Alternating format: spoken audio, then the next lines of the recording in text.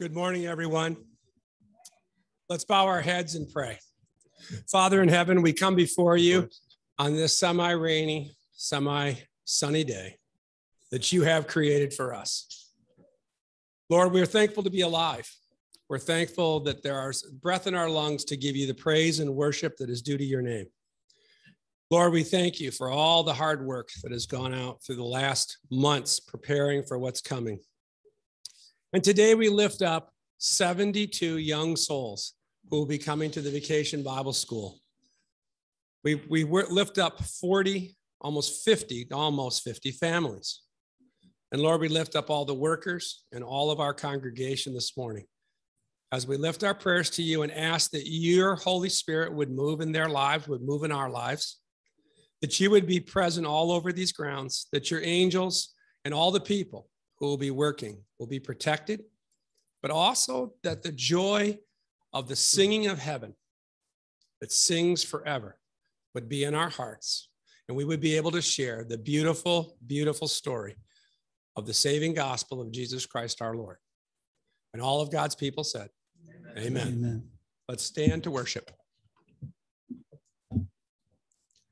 Well, welcome once again, and we have a few songs we're going to sing to enter that time of worship and praise. And this first song is one we haven't done in a while. It's a song that says, "Great is the Lord, and he is holy and just." Let's lift our voices up to him this morning.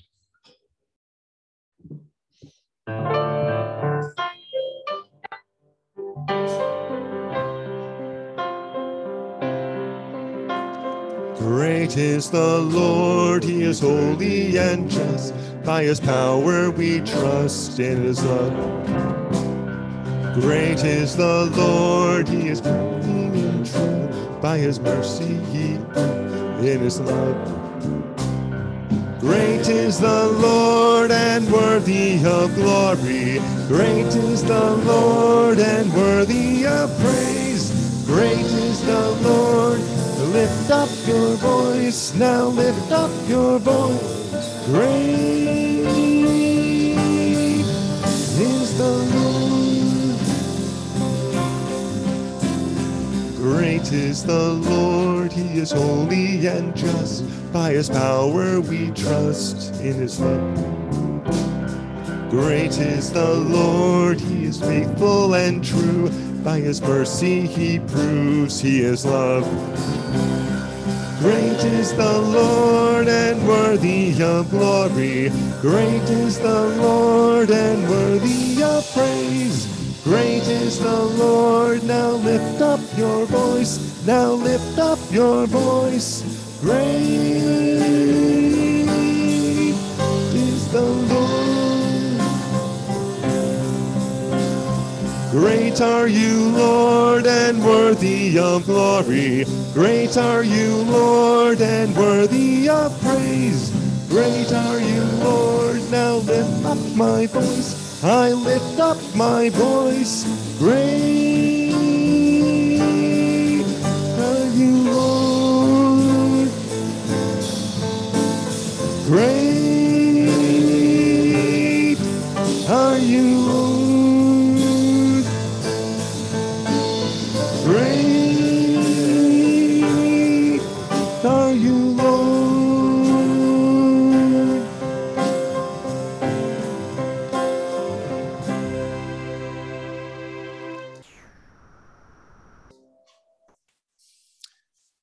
And with that, him being great, we know we can lean on him. We can trust on him. And the song talks about how we can lean on his everlasting arms. Leaning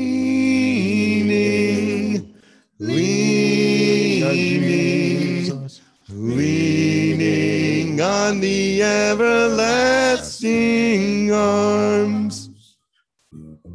What a fellowship, what a joy divine, leaning on the everlasting arms. What a blessedness, what a peace is mine, leaning on the everlasting arms. Leaning Jesus, safe and secure from all alarm. Leaning, Jesus, leaning on the everlasting arms. Jesus. Oh, how sweet to walk in this pilgrim way, leaning on the everlasting arms. Oh, how bright the path grows from day to day, leaning on the everlasting arms. Leaning, Jesus, safe and secure from all alarms. Leaning, Jesus, leaning on the everlasting arms. What have I to dread? What have I to fear? Leaning on the everlasting arms of Jesus. I have blessed peace with my Lord so near. Leaning on the everlasting arms. Leaning, safe and secure from all alarms. Leaning, Jesus, leaning on the everlasting arms. Leaning, Jesus, safe and secure from all alarms. Lord Jesus, leaning, Jesus, leaning on the everlasting arms. Leaning on the everlasting arms. Leaning on the everlasting arms.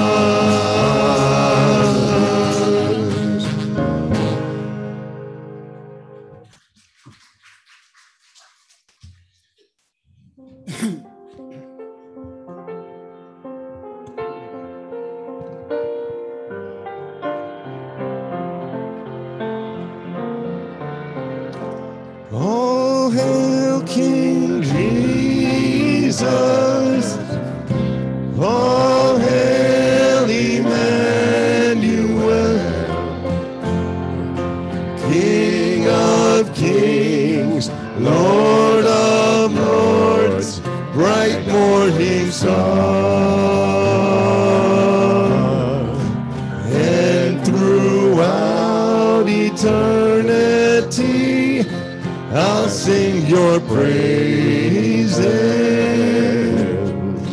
and I'll reign with you throughout eternity. Oh, hail King Jesus. Oh, hail Emmanuel. King of kings, Lord of lords, bright morning star. And throughout eternity I'll sing your praises,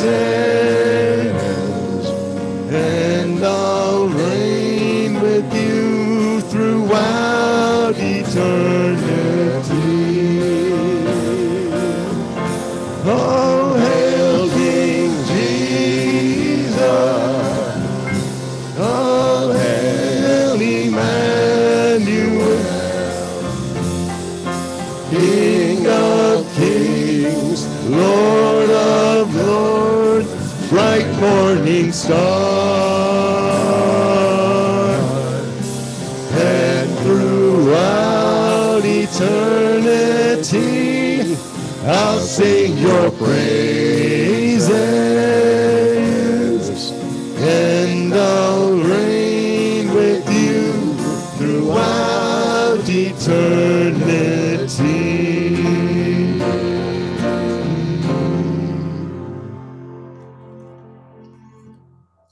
As we move move to this next song, we'll use this time to be able to come up and give our offerings here if you're here in person.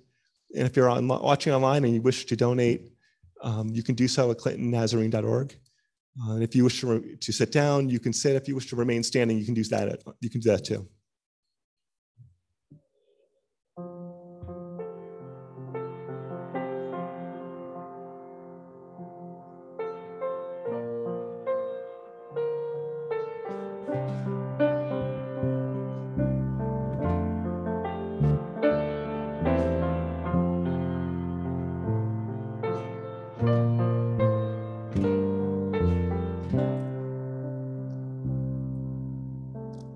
You were the Word at the beginning, one with God the Lord Most High. Your hidden glory in creation, now revealed in you are Christ. What a beautiful name it is. What a beautiful name it is, the name of Jesus Christ, my King. What a beautiful name it is, nothing compares to this.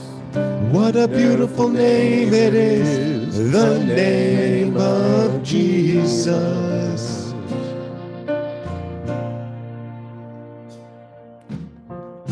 You didn't want heaven without us, so Jesus, you brought heaven down. Your name was great, but your love was greater. What can separate us now? What a wonderful name it is. What a wonderful name it is. The name of Jesus Christ, my King. What a wonderful name it is. Nothing compares to this. What a wonderful name it is. The name of Jesus. What a wonderful name it is. The name of Jesus.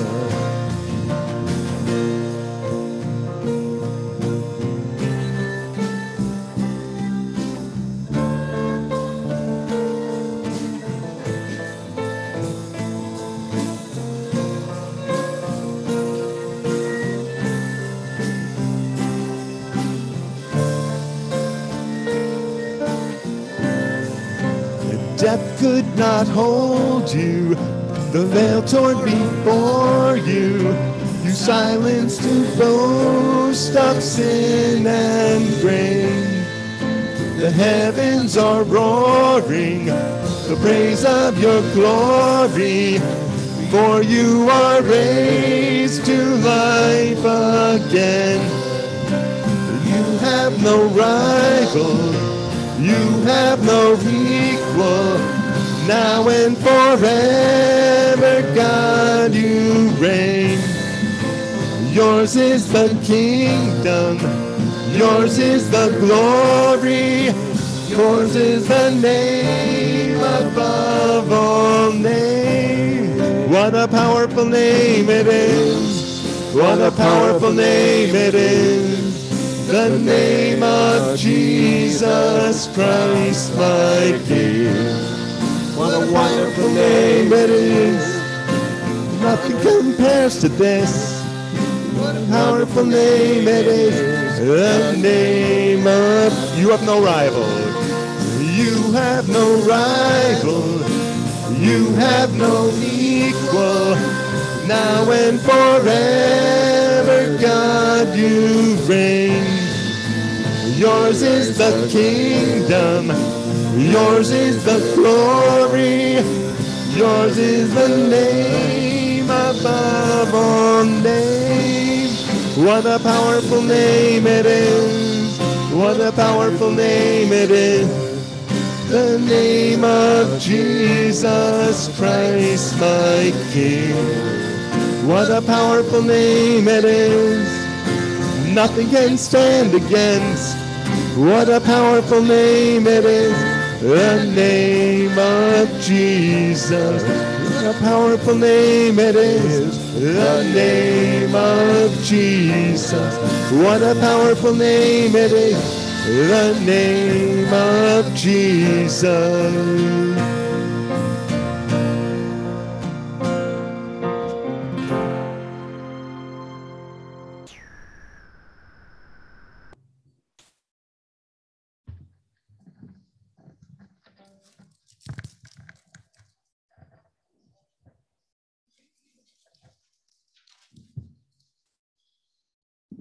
On the night he was betrayed,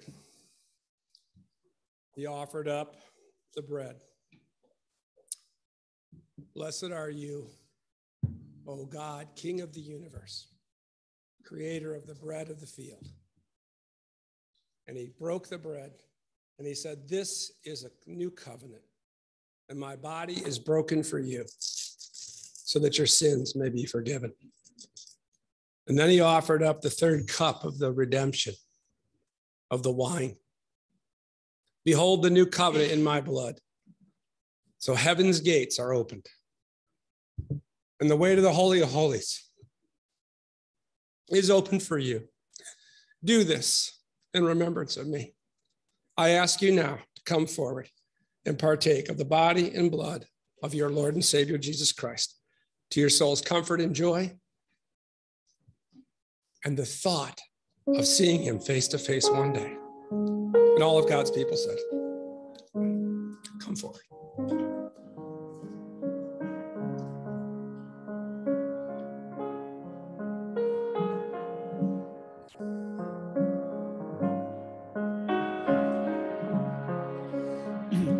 Jesus paid it all to him I owe. Sin had left a crimson stain, he washed it white as snow.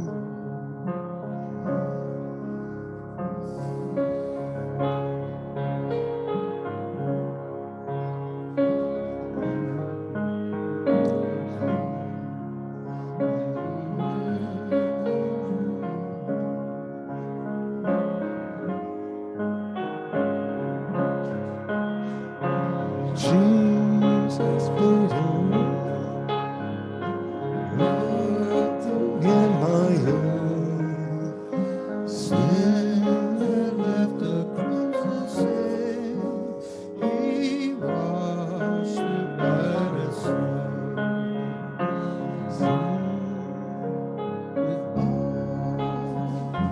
All to him I owe.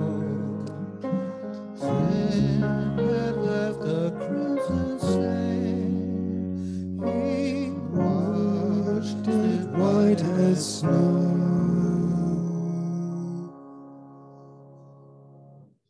Let this mind be in you that was in Christ Jesus, who did not consider it robbery to be equal with God, but humbled himself and became a little lower than the angels, taking on human form, that he should suffer the cross. And because of this, God gave him the name above every other name, that at the name of Jesus Christ, every knee shall bow and every tongue confess that Jesus Christ is Lord. Take now his body for your strength this week.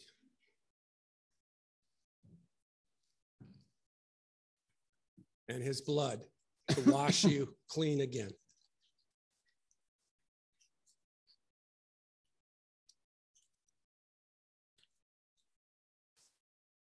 And now it's time for Kids Connection.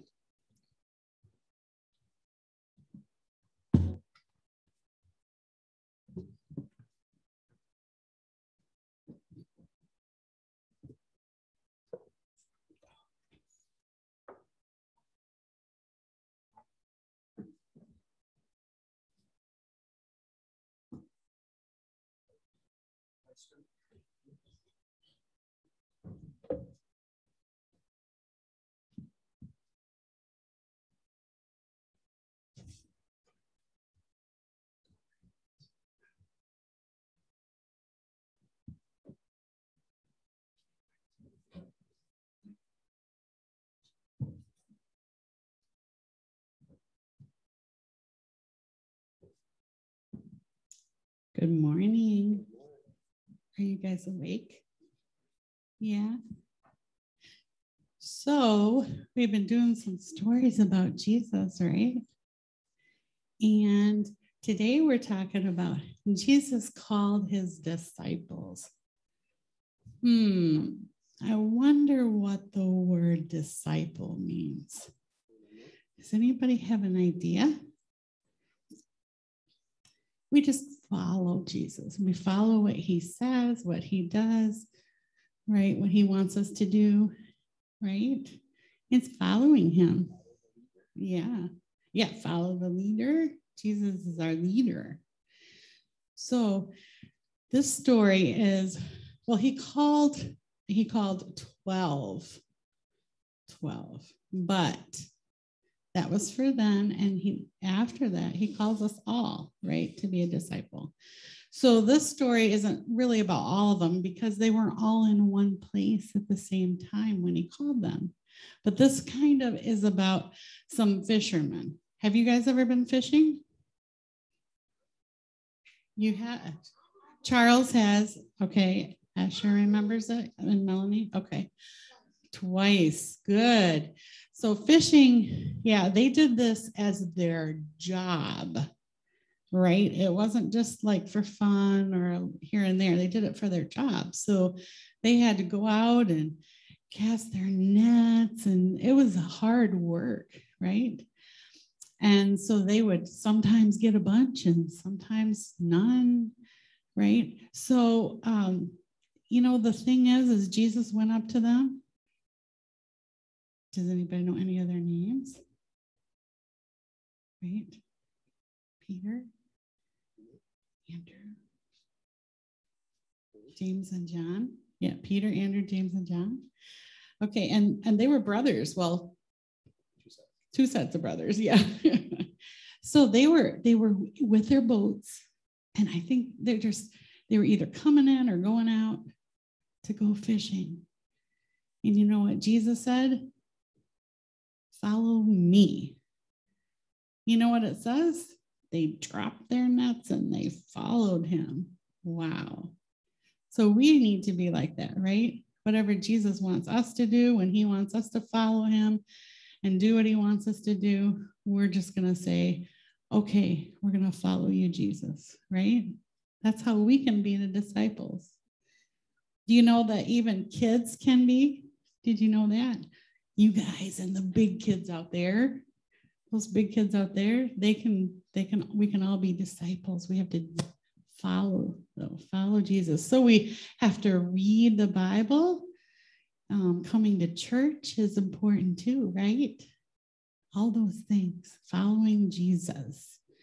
And I want to let you know that I have a song. I don't always have a song. This is kind of an older song, but maybe you'll catch on, okay? It goes like this, and then I'll let you sing it the second time. Are you ready? I have decided to follow Jesus. I have decided to follow Jesus. I have decided to follow Jesus. No turning back. No turning back. Can you guys say that? You can, even if you don't know the tune, you can say, I have decided to follow Jesus. You can say the words, right? You ready? I have decided to follow Jesus. I have decided to follow Jesus. I have decided to follow Jesus. No turning back. No turning back. Right? So we can be his followers, his disciples. Let's pray. Before we pray, I want you to know that song was written by two sisters who lived on the island across from West Point. And they wrote it for the soldiers. The young cadets, every time when they would go to breakfast and lunch, they would sing that song in cadence. Have you ever noticed it's actually a cadence? I have decided to follow Jesus. Left, left, right, left. And they actually had 5 verses to it. And that's about how long it took them to march from the parade grounds to get to the factory, that's what we call it, military, or mess, to go get the food. And they lived on that island, and they'd never married, and they just prayed for souls all their life. Amazing story. So look it up. It's a crazy, a lot of that's lost to history, but we learned that when we were at West Point. So, all right, let's pray.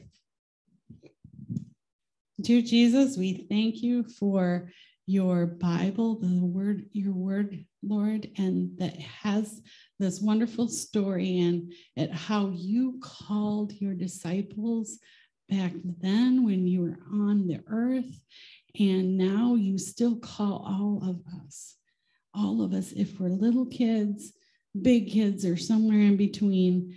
You want us to follow you and do what you want us to do, and be what you want us to be, and act how you want us to act. So I just pray that you would help us and give us the strength to be good disciples, good followers of you. In Jesus' name, amen.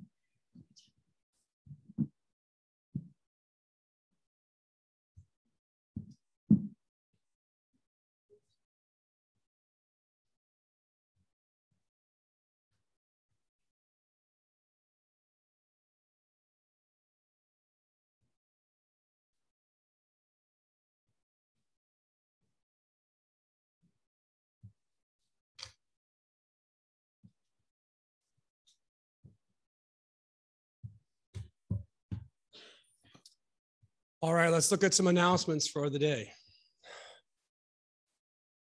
So we're finally there. We got one more rope to pull that's already rigged there, 5 or 6 more posters to put up, some chairs to rearrange, and it begins. The assault. That's what it is. So we have 4 groups, and we're looking forward to 72 kids. We had 72, 2 canceled, and there were 2 that begged us to take them, so we're back at 72. God just keeps blessing and blessing and blessing.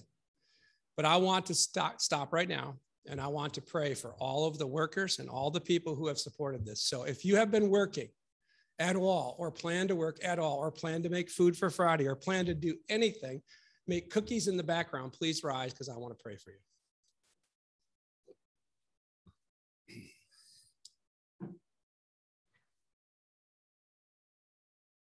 Father in heaven, things like this don't happen by chance. Your Holy Spirit goes out and you call souls. Your Spirit works within us to give us joy and arms and feet to bring the gospel. It's come through so many preparations.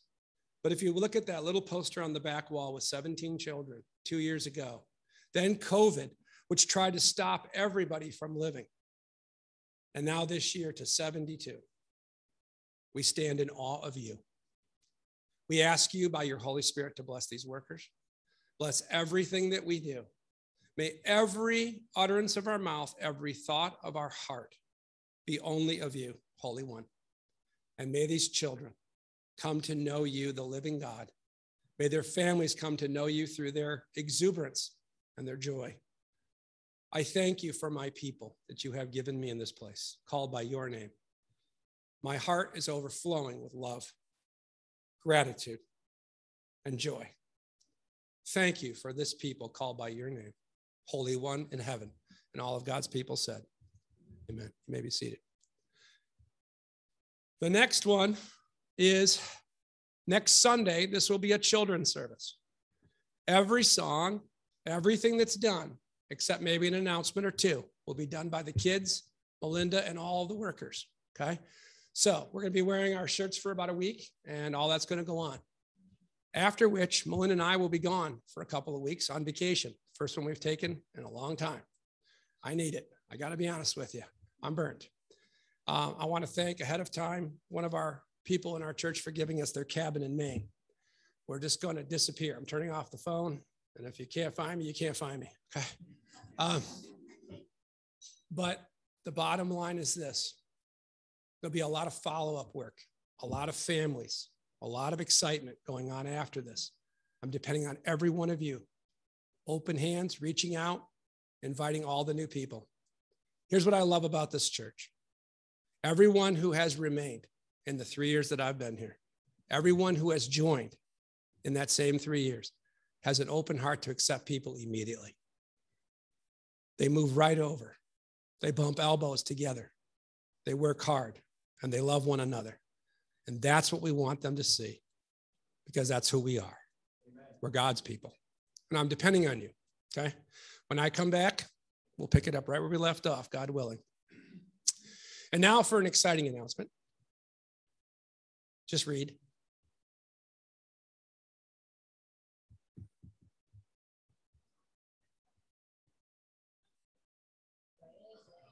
It's a girl. The new baby is a girl. So the other day, Melanie was like, oh, please, God, let her be a sister. And I said, Melanie, that's wonderful. All little girls pray for a sister, but you get what God gives you. Will you be happy if it's a brother? Yes. And then I was preparing her, but everybody kept saying it's a boy. I kept saying it was a girl. There's a reason for that. I love Frank, but he needs humility. I love Frank, but he needs to taper down the boy stuff and become a little bit more girl stuff. And God has a way of just giving you exactly what you need in your life to round you and form you. And a daughter's a perfect place to start. We are thankful for God's continued grace and gift of children. Isn't that one unbelievable? So congratulations.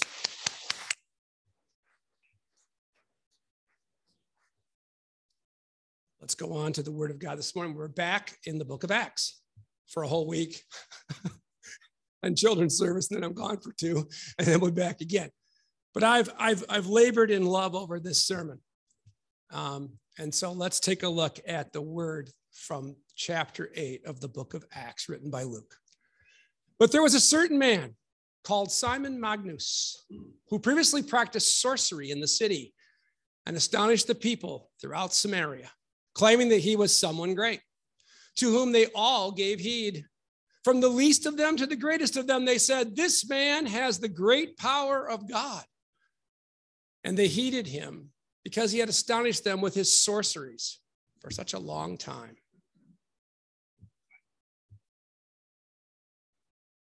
But when they believed Philip as he preached the things concerning the kingdom of God and the name of Jesus Christ, both men and women were baptized by water baptism of repentance.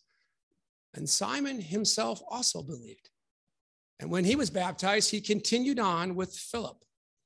And he was amazed seeing the miracles and signs and wonders which he did. Now, when the apostles who were at Jerusalem heard that Samaria had received the word of God, they sent along Peter and John up to them, who, when they had come down to them, prayed for them that they might receive the fullness of the Holy Spirit. For as yet, he, the Spirit, had fallen upon none of them. They had only been baptized by the water baptism of repentance in the name of the Lord Jesus. And then they laid hands on them, and they received the fullness of the Holy Spirit by the fire baptism of indwelling. And when Simon saw that through the laying on of the apostles' hands, the Holy Spirit was given, he offered them money for this gift, saying, give me this power also, that anyone on whom I lay my hands might also receive the Holy Spirit. But Peter stood up and rebuked him and said, your money perish with you, because you thought that the gift of God, the Holy Spirit himself, could be purchased by money. You have neither part nor portion in any of this matter, for your heart is not right in the sight of God. Repent, therefore, of this wickedness, and pray to God if perhaps the thought of your heart may be forgiven you. For I see that you are poisoned by bitterness, and you are bound by your iniquity. And Simon answered Peter, pray to the Lord for me. None of these things which you have spoken may come upon me.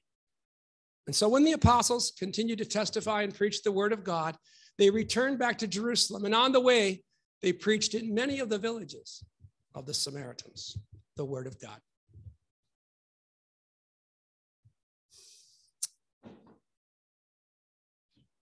Sometimes I have really long titles and sometimes I have really short titles. But God literally pressed this into my mind. 2 baptisms, receive 2 gifts. Tell the people what this means. So let's take a look at that. 2 baptisms, 2 gifts. Anyone already looking at that title and going, what? Or does anybody have an idea what I think where I'm going to go with this? Let me see. Anybody? All right, let's start with the main character. Believe it or not, the main character is the Holy Spirit, but after that, it's this antagonist named Simon Magus. Who is he? He's a sorcerer of dark magic and power. That's what we're told in the scripture. He uses the power of Satan in the dark world to perform mighty acts. Let's look at again what it was said about him. There was a certain man called Simon Magus who previously practiced sorcery in the city, and he astonished many people of Samaria, claiming that he was someone great, and to whom they all gave heed, for at least from the least to the greatest, saying, this man has, look at this title. This man has the great power of God. Now, what God? Well, they believed in many, so we'll get to that in a little bit.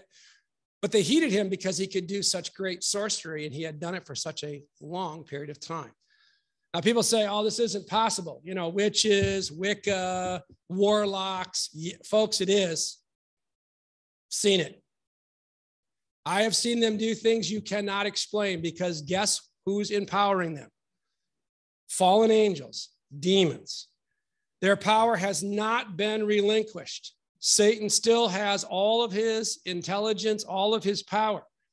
And they are here on the earth, and they are here to bring down souls. What does Peter tell us? Satan, your adversary, is like a lion, prowling about in the grass, seeking what soul he may devour. Okay? And so this was really happening. It was no illusion like we see in, Las Vegas and places like that. Was Simon Magus ever mentioned again in scripture after this moment? And the answer is what? What do you think? No, absolutely not. He's only mentioned one time. Let me ask another question. Was he ever mentioned in any other extra biblical source of history? What do you think the answer is? She's got the notes, so she says yes. Some students, I will tell you, actually read the notes as the teacher's talking. Yes, he's mentioned a couple of times, actually, and he's mentioned with a lot of pomp and circumstance. So it isn't like he went missing in history. We'll get back to that a little bit later. What was Simon's original antagonist in this countryside of Samaria? He was in control. Everybody was giving him money. They came to him for stuff. He had it made. Philip, the deacon of the new Christian church, he's the antagonist. Believe it or not, isn't that crazy? The good guy is the antagonist. It's going to get reversed in a second because once the Holy Spirit comes, who's the good guy? Right? And who's the bad guy? Well, Satan and anybody who works for him. But right now, he's got this agonizing problem. This guy comes preaching the new word. He comes preaching a new idea. He comes preaching a new name. He comes preaching a new power. He comes preaching a new way. And all of a sudden, the apple cart has been tumbled. All right. Then Philip went down to the city of Samaria and he preached Christ to them. And look what it says. And the multitudes with one accord. That's what the Holy Spirit does. He brings people into unity. They heeded everything that he spoke. They saw with their own eyes. They heard people testifying to the miracles that he was performing, the signs and the wonders, healing people in the streets. Unclean spirits. Did you hear that?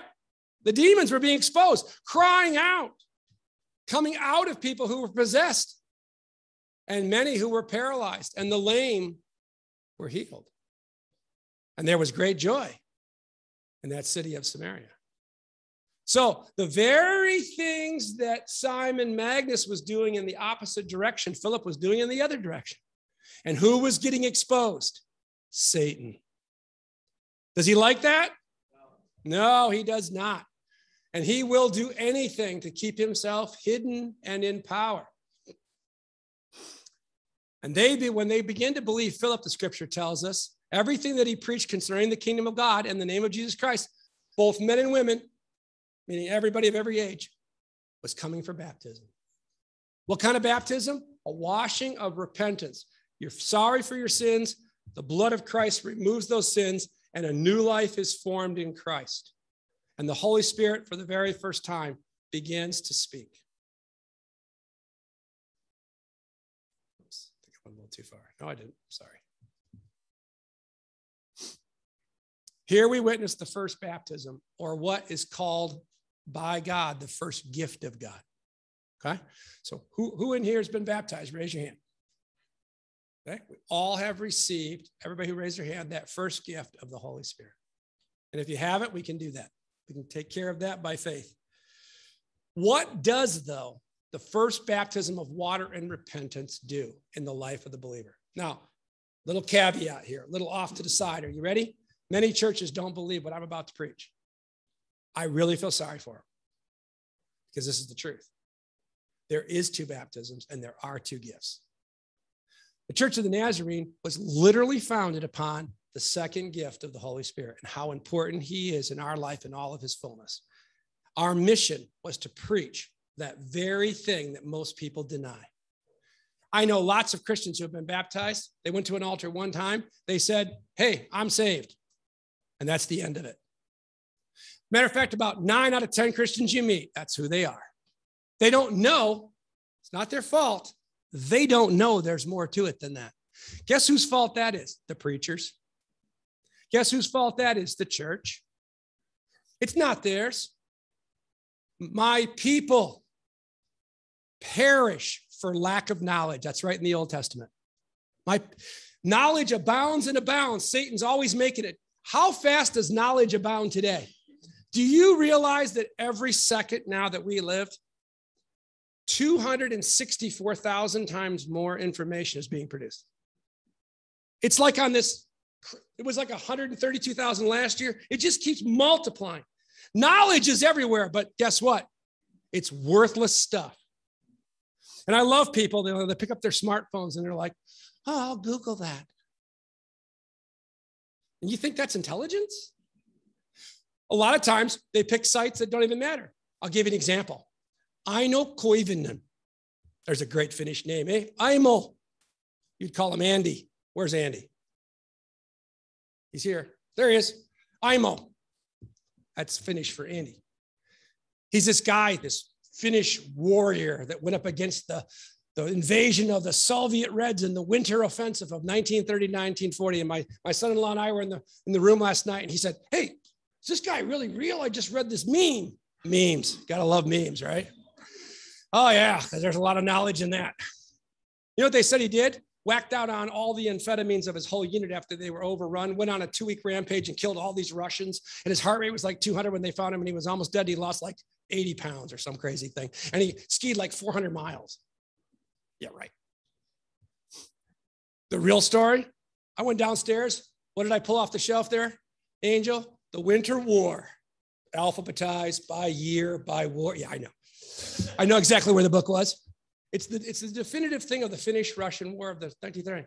Aimo Koivunen really lived. He really did take 2 amphetamines a day, not 20, 2. He really did ski 252 miles to get away. He really did kill 52 Russians over a period of 2 weeks. But he didn't kill 900, and he didn't do 400 miles, and he didn't take 20 pills a day. And he wasn't a meth farm fanatic, right? But think about why a meme like that would get started. Because people have what? Drug problems. What do they want to do? Feel good about themselves. When we don't tell the true story of this, souls are lost. This is so serious, it's unbelievable. So what's the real story of baptism? We're so sorry for our sins, we can't live any longer being dirtbags to God and dirtbags to everybody else. I'm using military terms this morning. We want to stop this behavior. We're appalled by what we see in our lives. We know we are going to hell in a handbasket. We're sick of hurting people. We're sick of everything. And we want God to save us from what we have become, which is not what he made us to be, amen? He made us in his divine image. He made us to be lovely and pure and holy. He made us to serve and love and accept and forgive. It all starts with getting all that garbage out of our life. And that's what Christ's blood does. See, baptism's a serious thing. You're proclaiming to the whole world that you're going to be a disciple. Remember what Melinda was teaching this morning? You're going to be a follower of who? One person, Jesus, one God, Christ. And nothing else in your life will ever be in the way again. Amen? And you know what? It's cheap grace nowadays. Well, to get out of jail free card, get out of hell free card. You know what? You know, your sins are gone. Good to go. No, that's just the beginning. What that does is it opens us up and washes away all the crud. And then it exposes inside of us what's still not changed, though, which is our nature. Sinful nature. See, I'm not talking about the sin now. I'm talking about the nature. Do you know what I'm talking about? You can see it in a 2-year-old. Mine! And they take the doll and they hit the other one or pull the arm off rather than give it away. I watched this in my house. Or how about this? Slam the finger in the door because they're playing hide and go seek, and then, wasn't me. I was on my tablet. Wasn't me. I was playing with it. Wasn't me. Well, if there's only 4 of you and one of you's hurt, and the person didn't slam the door on themselves, brain dead. But what is that? You know what that's a sign of? Sinful nature. I don't want to, no, not me. I want to do what I want, and I want you to leave me alone and don't tell me to change. Try to get 2 kids to hug after they do something wrong. Where does that come from in a 3-year-old? I know I'm wrong, but I'm not going to do it. Do you love your brother? Yes. Can you hug him? No. And people tell me like, oh, kids are just, no. See, inside of us is this thing where we just want to do it our way. We don't want to pay any price. We don't want to put anything. What we really want to do is just kind of like have our cake and eat it too. That's what Simon Magus wanted to do. He just kind of wanted to get a little bit of God, but he wanted to keep on doing what he was doing. You see, repentance says this: I refuse to be who I was. I refuse to accept this anymore. I refuse to stay where I'm at. I need to move, and wherever God leads, I'm going to start that process. That's that first gift. Amen? The first gift is complete forgiveness, not of some sin, all. It is because of the perfect sacrifice of Christ that led a perfect life. And because he was God and because he was man at the same time, when he died once and for all, every sin can finally be forgiven. We don't believe in this church the sins of some are forgiven because they'll never get to heaven. We believe everybody's sins are forgiven. It's up to us, though, to take the prescription the doctor ordered, which is 1 dose of Jesus Christ and his blood. When he died, he gave the opportunity for every sin to be forgiven. It's up to us to partake in it. It's up to us to say yes. And again, the next day, yes. And if we do, it's forgiven. It's forgotten. And I don't know how he does that because he can't forget anything. That's a mystery to me. I call it selective amnesia, divine selective amnesia. All right. And Simon observed, though, that when these people got baptized that used to listen to him, he observed that something happened. They started acting different. They started talking different. They started thinking different. They didn't come to his little seances anymore. They didn't wait for something to pop up out of the ground like a little minion. They didn't pay him to do things anymore, and he wasn't important anymore. And they began to listen to the preaching of Philip all the time, and they began to try to understand the gospel, and they began to try to tell other people about it, and they began to say what Jesus was doing in their heart. They began to testify. He saw all that, and he said, I better get some if I'm going to stay in power. Simon desired that power for himself as long as it would cost him nothing but money. Simon himself believed, and he was baptized. That's what it says. So for a minute, he got it right. Just for a minute. What does it say about the seed and the sower? Some falls on rocky ground, and some falls in the crags, and some falls among the thorns, and some falls on semi-good, and then some lands on fertile ground. right? Where the cares and the worries and the anxieties and the old life come back and try to steal it away. But some yield seed that is 30 and 60 and 100-fold. What he really wanted, though, look what it says. He was amazed by what? The miracles, the signs, and the wonders. More power to change the spiritual and physical realm. What he really wanted was more of what he already had and could profit some more. So his motivation was all wrong. How did the church, though, respond to the news that new believers were in Samaria? Now, listen, Samaritans were not Jews, okay? They were Idumean people mixed with all kinds of people from the region. Their bloodlines were all over the place. That's what my dad used to call a mutt or a Heinz 57. Say, what do you got in you? Well, Irish and Scottish and Polish and German and French, you know. And they really didn't have their own separate way to God except what they knew of the Jewish religion that they sort of semi-practiced, but they did things differently and they added things on and they added things into it that didn't belong there. And so the apostles were amazed that finally some of these people, you know what they were thinking back to? The woman at the well. You remember when Jesus said he had need to go there? Remember that one city that started to believe? Now they're all starting to believe. By the way, what did Jesus say to them? You will be my witnesses in Jerusalem, and then Judea, and then Samaria. And by the way, what's Philip been doing? Jerusalem, Judea, Samaria. You ever notice how he's been following the plan? Pretty interesting. Now he's in Samaria. And they were so overjoyed, they said, let's send the big two. What were the big two in those days? Peter and John. The two of those brothers from the seashore. And they sent out that contingent to affirm and verify that what was happening according to Philip and others was happening. So the apostles went up there and they looked and they watched and they saw, they observed. What did they do as soon as they got to Samaria besides observation? They prayed to see if it was a sincere faith. Holy Spirit, show us. So they got on their knees and they prayed. And then they started to see that the Holy Spirit was there, but he wasn't in all of his fullness. And they said to themselves, these people have an idea of what it means to be free, and they really want to be free, and they've really committed to be free, but they don't have the fullness of the Holy Spirit like we do that came to us on the day of Pentecost when he came in all of his power. And Philip's able to perform these miracles, but they can't. So they prayed for them and prayed over them. They got together big prayer meetings that lasted a long time.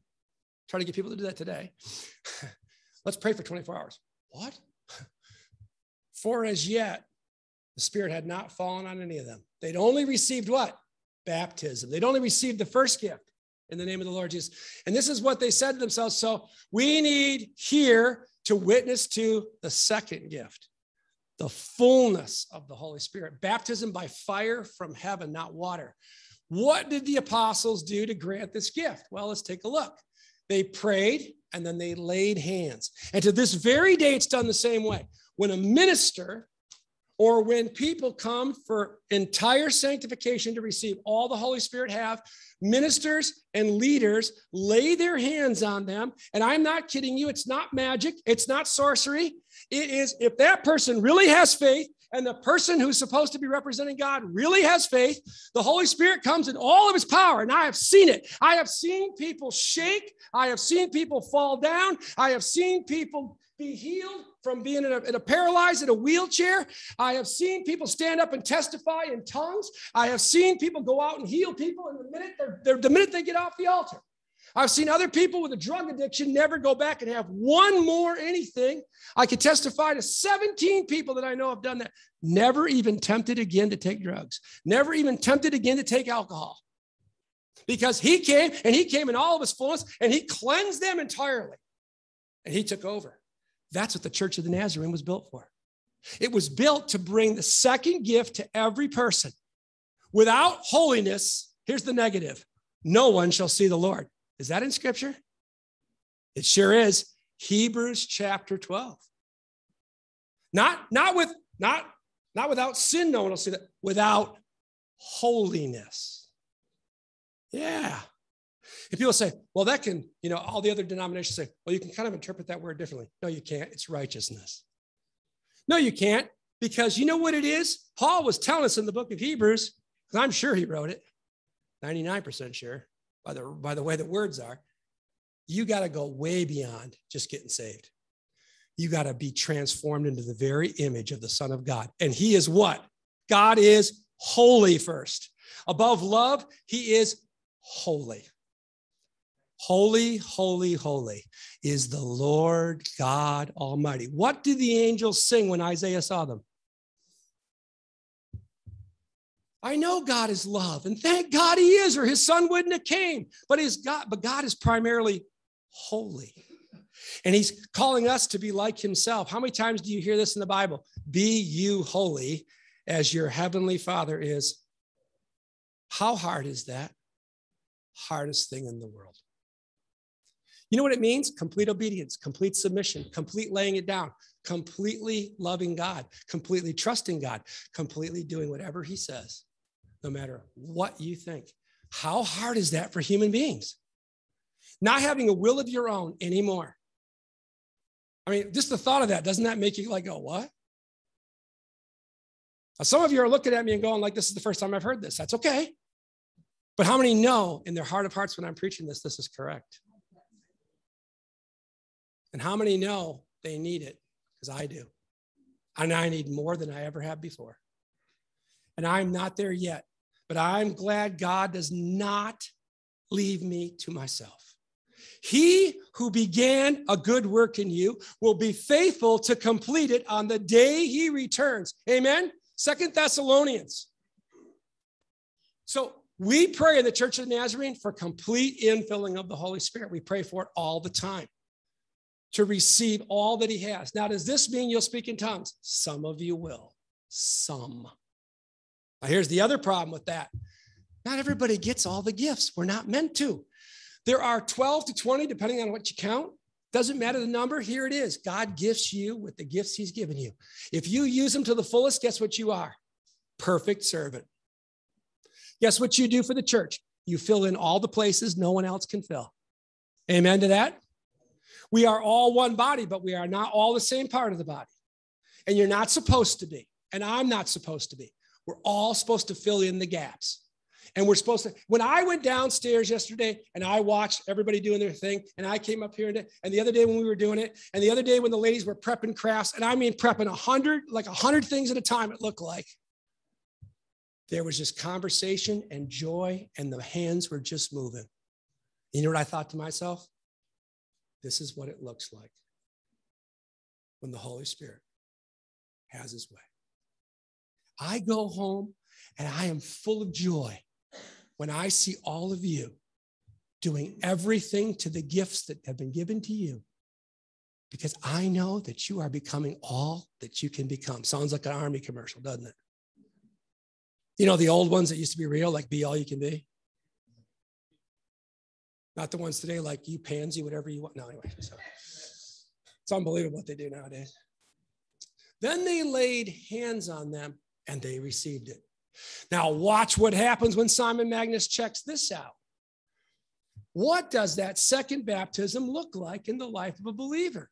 That second gift brings everything. It brings the power to preach, evangelize, teach, convict, pray, and even perform miracles. Sometimes it can be a call in the middle of the night. Someone calls you and says, I've got a leak in my basement. Do you know a good plumber? Yeah, that happened last night. One of our own came home to their house flooded, and they called the pastor. Who do you got on call or speed dial? It's 24 hours a day. I won't tell you because it'll be like a public service announcement for that company.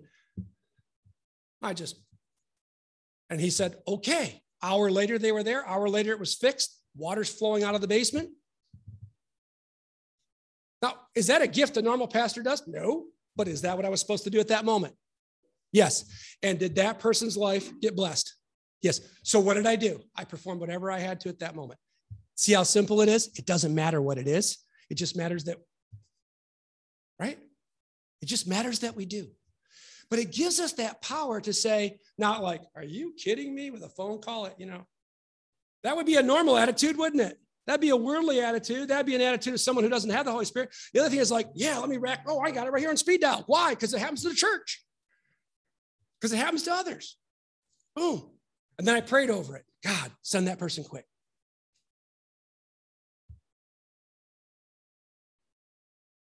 Simon observed that the second baptism brought a gift of divine power in the spiritual realm. That's what the Greek tells us.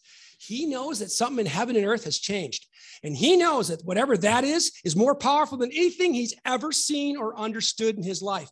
And he, watch this, he craved it. He lusted over it. He coveted it. That's the word. Yeah. Wasn't a good thought on his part. So Simon desired it above everything else, no matter what it would cost. And so what did he offer? Something easy. Everybody has a price. How many people have ever heard that? I got news for you. Some of us don't. All right? Some of us just don't. And there's some of us in this room, I bet you all of us in this room, I'll bet you don't have a price. Because you know what? You've been bought with a price. It's greater than any price. And what did they say? What did the apostles even think? I can't even imagine. Well, Peter always had a temper, and I could just kind of see it right about now. Are you kidding me? Are you out of your mind? But what did they do after scolding him? What did they offer him? To get rebaptized. Let's start over. Let's take you back through the process. I don't think you understood what baptism meant. I don't think you understand what forgiveness and repentance means. Let me try again. They immediately still had a heart for what? His lost soul. See the difference there? There's the one who's infilled with the Holy Spirit. Yes, the rebuke comes, and yes, you put the person in their place, but then you immediately do what? Offer grace, forgiveness, and start over again. You never stop praying for that lost soul or keep trying. After he rebuked him, he said, repent. And maybe God won't strike you dead, basically is the language in the Greek, because right now you're on really thin ice, buddy. Okay, we know what you are. Because you're what? You're poisoned. Look at this. Poisoned with bitterness, contempt, and bound in your what? Sin. It has not left you. You didn't really understand what you did when you got baptized, and Christ's blood has not washed you clean because you really didn't commit to him. You really didn't make him Lord and Savior of your life.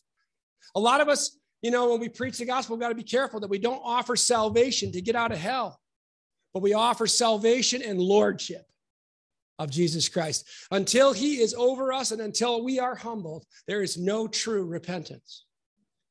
Once again, that full teaching of the baptisms. What was Simon Magnus's response? Well, was it just misunderstanding? Did he just not understand? That's a possibility. He could have just, or was it complete rejection? Only history can tell us the answer. And guess what? Remember I told you he's mentioned again? Who wants to see what happened to Simon Magnus? Raise your hand. I love this stuff. It's history. Like, it's amazing. I don't even try to change it or tear down statues. I just say what it says. It's just amazing that you can just do that. But Simon did answer what? I think for a moment, his heart was cut. I really believe it. I think just for a brief moment, his heart was cut and he said, oh, please pray with me that this does not befall me. I mean, who would want God to strike him dead right on the spot? Although I hear people say that, I can't come to your church, pastor, the roof will fall down. No, it doesn't work that way. Now back to the rest of the story concerning Simon Magnus. And it takes a while to research this stuff. Is he ever mentioned again? Yes, I told you he was. Where is he mentioned? By Justin Martyr. Anybody know who he is? He died, well, got his name Martyr for a reason. He was one of the early people of the church, great teacher, great theologian. He tells us that he became the leader of the Simonians, named after who? Simon. So he became the leader of his own little cult. That's right. And it wasn't very little. It had many, many members. They were Gnostics. Does anybody know what Gnosticism means in Greek? Secret knowledge. If you don't have it, you can't be saved. Okay? And I don't care who this offends. But the LDS and the Jehovah's Witness, they're cults. because you have to have secret knowledge added to the Bible, added to Christ to be saved. What does it say at the end of the book of Revelation? What's the last warning in that book? Do not add or subtract from these books, or every plague and every bad thing for all eternity will be put upon your head. It's kind of a dire warning. So, what did Paul say many times? If another angel from heaven comes down, that's how Islam got started. That's how LDS got started. That's how Jehovah's Witness got started. That's how many religions get started, because who's the angel descending? Yeah, the angel of light. Oh yeah, that's his name, not darkness. You see, even if another angel comes, Paul says, even if they teach a new philosophy, if they teach anything you didn't hear from the apostles, don't listen to any of it, because you'll be led. What did Jesus say? In the last days, many, many will come in my name saying, I am he. Do not go out to them. Do not listen to them, for many false teachers will come and many, many will fall away in those days. We are entering such times when people speak all kinds of foolishness. Who knows what I'm talking about? They make a lot of money off selling books too. He became a leader in Rome. Guess who put up a statue to him? Claudius, and Nero put up another one. Now, is Nero a good guy? Anybody know anything about Nero? He killed more Christians than any other Roman emperor except Domitian years later. He was a very wicked, wicked man. Right? He had both Peter and Paul executed in his lifetime. And here's what the statue says if you translate it from Latin. Who remembers what Luke said about him when the Samaritans would talk about him? Here is a man who has the power of God in human form. Didn't Luke say that to us this morning? Look what's written on the statue. Can you believe that? By the way, it's on the Tiber River, on the island in Rome. By the way, I was there. I've seen it. So who did Simon Magus become?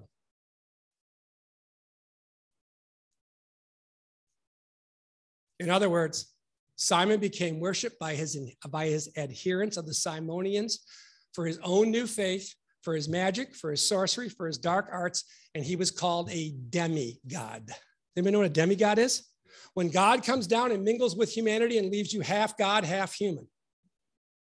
That's what they believed he became. This is in line with Roman pantheons and gods because they follow the Greek ones, right? They're just renamed. Everybody know that? I'm sure you do that, right? Greek mythology just renamed by Romans. Hermes is Mercury. They have different names. What do they believe? Gods and demigods. Who's Hercules?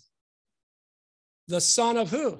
Of course, Zeus and the son of an earthly woman. Demigod.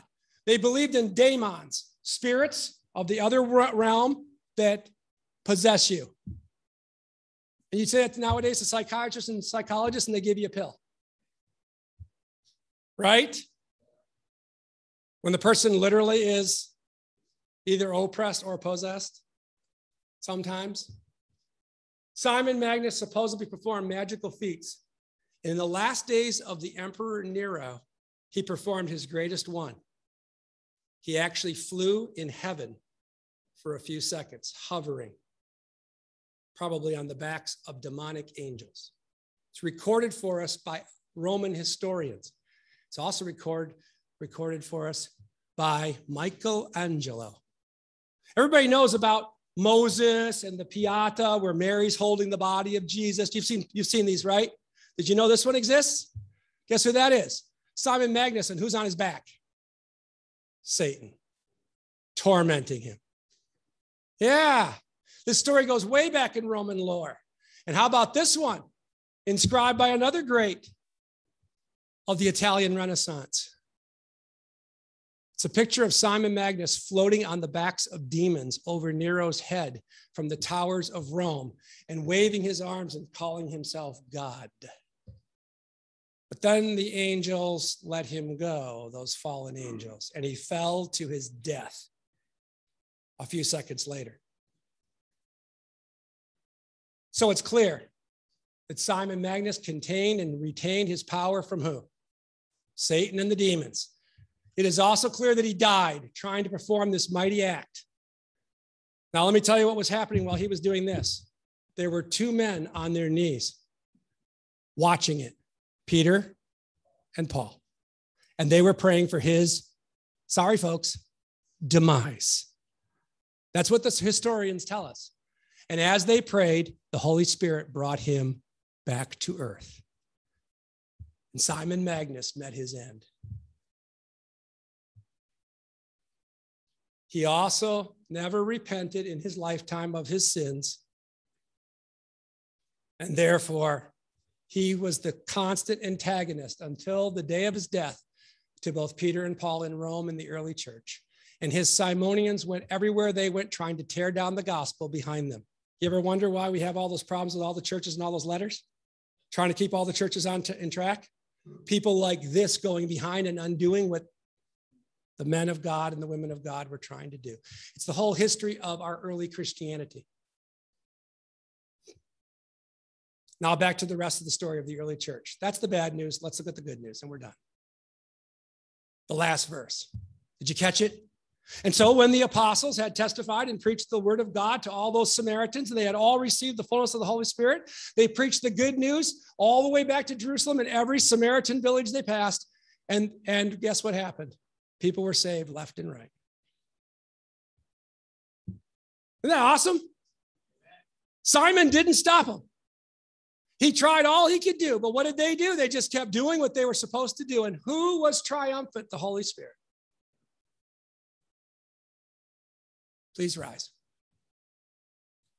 I'm going to pray for you this morning. Let us be like Philip. Let us be like Peter. Let us be like John in those days, always preaching and teaching the word of the Lord, offering the gospel of good news to everyone that we meet so that they may have access to the same God we do. Amen.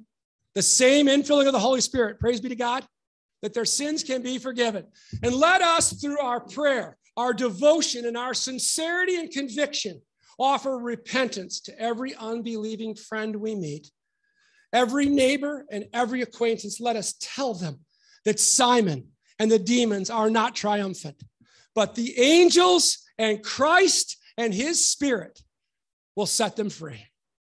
Let us be partakers of both baptisms over and over again with our hearts and our minds, that we may receive every good gift that God our Father wants to give us, and that we may be full of all of his grace and his love and the indwelling presence to the day we die.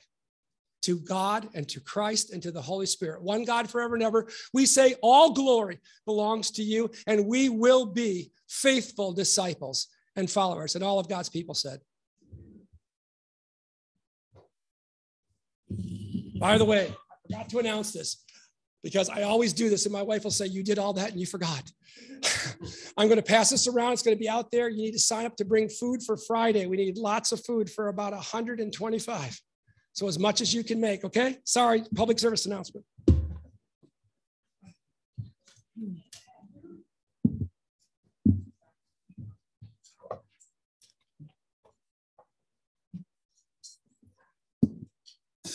Well, we have one final song we'll sing before we go downstairs for fellowship this morning. And it's a song that says, Lord, I need you. And just that constant reminder every day, every hour, we need him and we need his presence.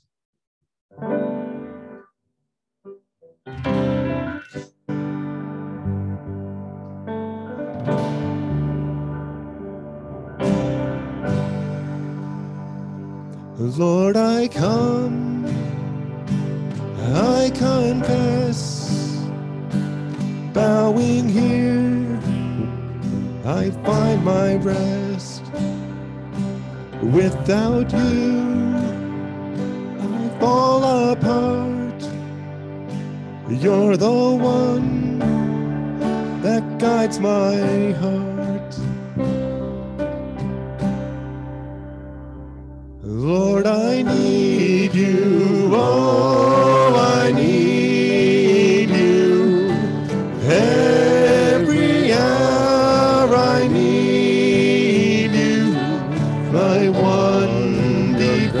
defense, my righteousness. Oh God, how I need you.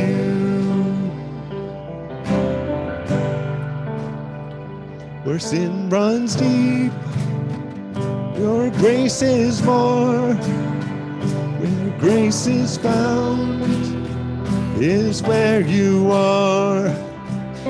And where you are, Lord, I am free. Holiness is Christ in me. Where you are, Lord, I am free. Holiness is Christ in me. Lord, I need you. Oh, I need you. Every hour I need you. My one defense, my righteousness. Oh God, how I need you.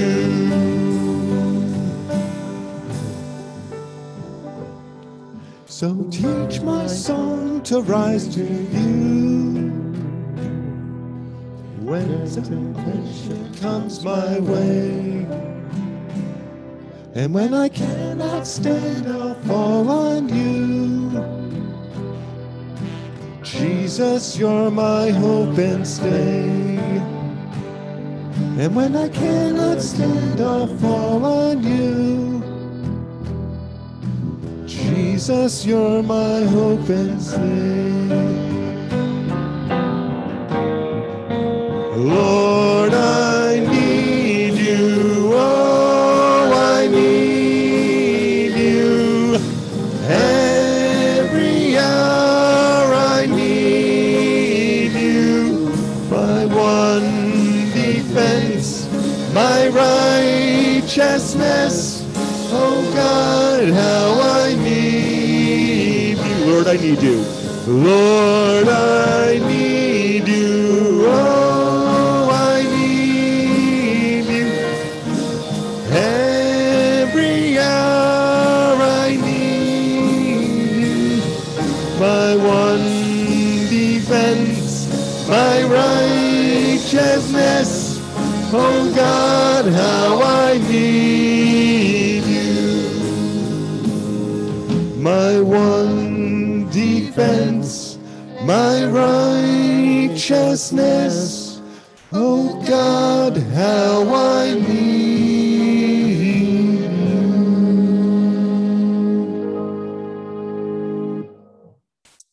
Paul's letter to the Colossians. Let us have this benediction together. Let the word of Christ dwell in you richly, teaching and admonishing one another in all wisdom, singing psalms and hymns and spiritual songs with thankfulness in your hearts to God. And whatever you do, in word or in deed, do everything in the name of the Lord Jesus, giving thanks to God the Father through him. Lord, bless this people this day. Come in all of your fullness each day to fill them as they walk after you, Lord Christ. May you lead, may we follow, may lives be changed this week because of our faithfulness and yours, O Lord. And all of God's people said, amen. For those that want to stay and help, we're going to work right away. You can go down and get some refreshments as well. We have about 25 minutes of work if we all pitch in and we're done. God bless you.